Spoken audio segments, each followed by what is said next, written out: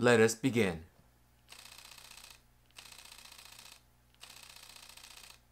Hello everyone and welcome to BHD Studios. Today we'll be reviewing my first impressions of, let's just move this over here. Here we go. The brand new Fujifilm XF150-600mm F 5.6 to f8 R LM OIS WR. So let's start the video now. Right, I don't know exactly how to, I had to use this part of my studio. I did this part for the unboxing as well because this lens is so big I can't use Studio A or Studio B, so I'm using Studio C here. And this is the lens right here on a Peak Design carbon fiber tripod. I don't shoot this focal length very often, but when I do get a chance to do it, it's very refreshing. You get used to the power of the telephoto, so I got used to 600 quite easily. And when I had the 100 to 400 millimeter lens, which this is a Honkin lens as well, so right here I have the 1.4 times teleconverter added onto it to give it as close to 600. I think it works out to like 560 mil with the 1.4 f8. So you're still getting a little bit more telephoto with this lens over here with this new 150-600. But I just thought for comparison, you can see. So let's kind of go from like right here is the mount here, and this lens here, of course, telescopes. So here we have 150 plus 1.4 times, so whatever that works out to. But nobody cares about that. Everyone wants to know about the pull power, right? So right there is, I think it's 560, and you can see it's still a little bit longer here. But if you take off the teleconverter, let's just look at it as a 100 to 400. You're seeing the size difference right here. And so I think this is the lens that most people, if you're thinking about this lens, you probably maybe already have this one, or thinking of upgrading from the other, I think the 70 to 300, and there's even like, what is it, a 50 to 200 lens. And so this guy here, I think this is Fujifilm's first entrance into the super telephoto. So 600 millimeter in APS-C works out to about a 900 millimeter in full frame. And then once you put the 1.4 or the 2 times teleconverter, with the 2 times teleconverter, you're getting 1200 millimeter. So again, if you convert that, that's like 1800 millimeter in full frame equivalent. So you're getting quite a bit of pull power. I'm used to shooting at 28 mil equivalent, right? 18 millimeter in APS-C. And so having 150 as the widest, insane. And then 600, and by 600 f8, even with image stabilization, there's OIS in here, I think 5 stops, and then the body, this is the X-T4. This has, I think, 6.5 stops of stabilization, and both of them being used in conjunction. You're still kind of getting a little bit of a, I'll maybe put some video inserts, but you can sort of see that, you know, you could see your image just kind of shifting and floating. But I don't know how many people use this for video. I did try it. I did lots of birding because I think that's kind of what people use these lenses for, nature, wildlife. You can use it for sports as well. I didn't have an opportunity to try that. That'd be fun to do. And Fujifilm did tell me that this is a pre-production copy, and so I can't really give you like my final thoughts on autofocus speed, tracking, and those sort of things.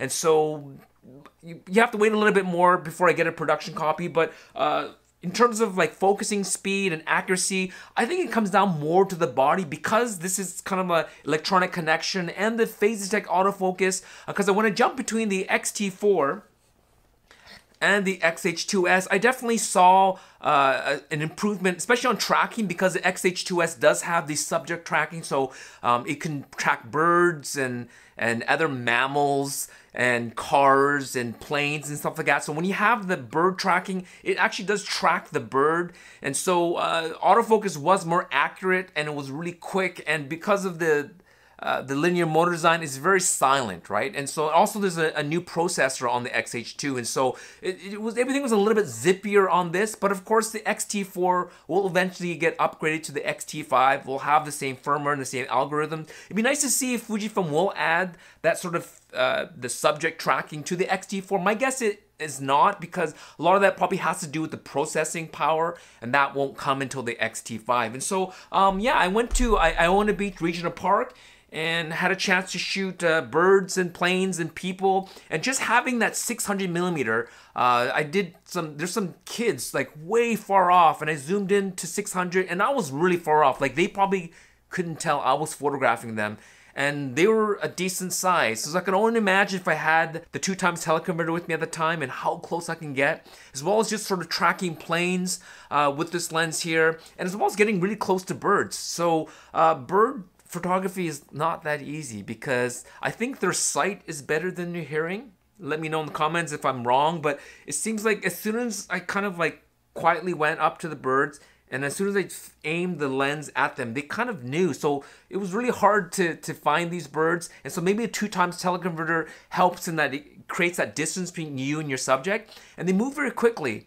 And so I had a good time trying to photograph birds, as well as taking some video of birds. And I as well did some sort of landscape kind of stuff, followed the boat moving across the ocean. And also did video of those kids. And I even did a selfie video of myself. And I think I was at like maybe, I can't remember, but the camera was so far away from me that I tried to do kind of a self-portrait at least 400 millimeter. I couldn't do it because the iPhone, using the remote app, trying to do a Wi-Fi triggering, it wouldn't trigger from that distance, and I couldn't run far enough to get into the photo. And so I would probably need like a radio powered trigger, or a really long sort of a manual shutter release. But I think at 250, and I took a couple of portraits of myself using the app. You can see the compression even at I think 250 or 350, whatever I was at, it was nowhere near 400 or even 600 because I just, like I said, the Wi-Fi wouldn't work that far. But it was kind of fun doing that. And as well, I did some shots of boats where I basically showed you what it looked like from 18 to 120, so like kind of like, you know, that focal length very well. And then I did the 100 to 400 at 400, and then punched it at 600, and then showed you what it would look like when you put a 2x teleconverter. And so I'll kind of insert the photos here. I also have an article up at Fujilove, so you can do a more critical look at what I actually shot. But yeah, I mean, what I noticed was bright daylight, f8, and when you put the 2x teleconverter, you're at f16. You definitely need the image stabilization, but if your subject is moving, stabilization only stabilizes you. It doesn't stabilize your subject, and so you still have to crank up the ISOs to get your shots. So ISO 1600, ISO 3200 during the day because you're at f16, the 2x teleconverter, or even at f8, you're still up at like ISO 400 or ISO 800. And if you're used to shooting birds and used to shooting boats or whatever and using super telephotos, I'm sure you're used to that. And at 600 f8, Bocalicious. You're still, you know, I shot birds at 600 f8, and you can see it's just,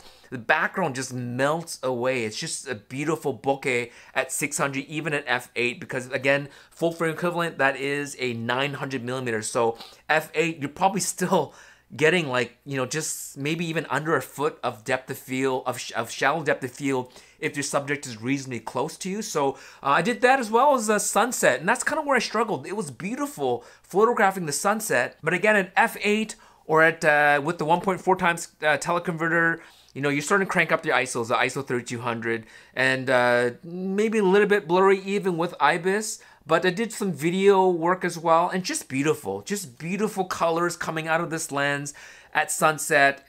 And I love the compression. I did one shot of sort of like cityscape. You see the rolling hills, you see downtown Vancouver, and just kind of how it compresses everything. So if you are even into architectural, urban kind of photography, you could probably do some really cool compression shots. It's just walking around with this lens in the middle of the city. It just looks like a bazooka. And I did mention this in my unboxing video as well, as people may wonder, well, you know, why are these lenses white? Well, a lot of these lenses use optical lenses like the LD or the ED type, the extra low dispersion or low dispersion glass. It is sensitive to heat. And so if you are outdoors and it's bright and sunny, and it hits the lens and the lens is black like this, you can get some fluctuations. Now, back in the old film days, you could see sports photographers would actually put blankets and cover their lenses if they were outdoors and if it was hot, because they didn't want their lenses to expand. It actually kind of distorts the images. Maybe the construction now is newer, so maybe this white paint isn't necessary, but it is nice that it is white. It does reflect light and it will keep the lens as cool as possible if you are outdoors. And so in case you're wondering why these lenses are white, I don't think there's going to be a problem with this black lens here. But if you are considering upgrading from this to this, I think, well, I mean, the proof's in the pudding. I'll post pictures of what 400mm looks like and what 600mm looks like. And then when you get the teleconverters, you know, if you have this and you have the 1.4, and right here is the 2x teleconverter, if you add this to this, you are getting, you're getting 800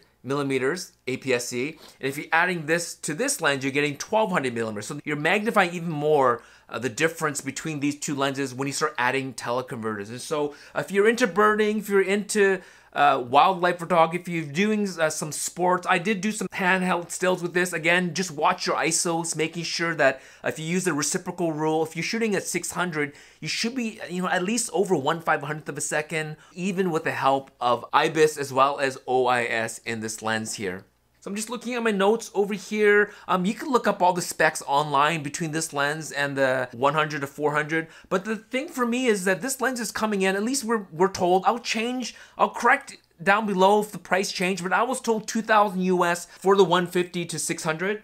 And it's $18.99 currently at B&H for the 100 to 400. And so there's a $100 difference between these two lenses here. But if you add 1.4 times teleconverter, you get close to 600 with the 100 to 400, but the 1.4 times teleconverter, so let's just add the 1.4 times teleconverter. So you add this teleconverter here from Fujifilm, and it's a $450 teleconverter. So now you're adding, so it's like what is that, $23.50 for this combination. Because if you're trying to get that pull, trying to get close to 600. So with the 1.4 times teleconverter, I think you're getting like 560 f8. And this is 600 f8. So if you're just looking at just straight out numbers, this makes more sense. And so if you have this lens, you have the 1.4 times teleconverter and the 2 times teleconverter, it would make sense to sell this lens and then just upgrade to this one. This mount is awesome. Very easy to go from vertical, from portrait to landscape mode right here. And this does come off quite easily here. So it detaches, and then you can just attach this lens directly onto your tripod.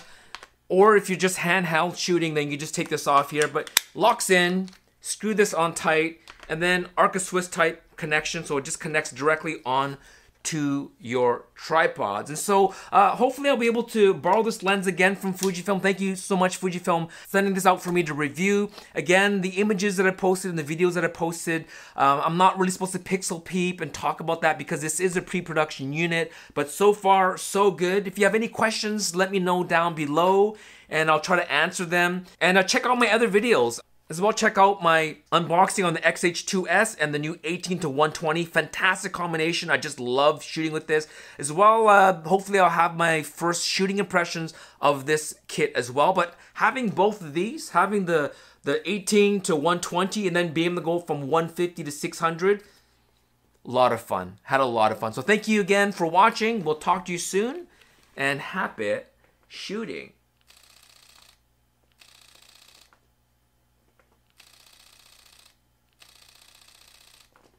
Peace.